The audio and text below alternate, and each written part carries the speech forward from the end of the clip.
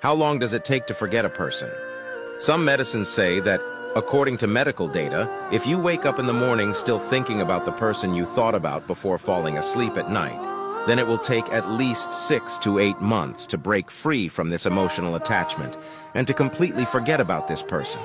It takes 7 years.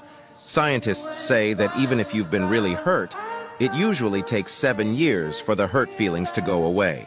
That's because in 7 years, all the cells in your body get replaced with new ones. So the old cells that held on to the memory start to fade away each day.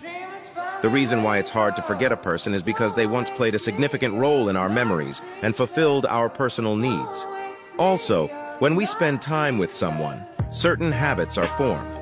Once this person leaves you, it is equivalent to breaking these habits invisibly, which leads to feelings of pain and discomfort.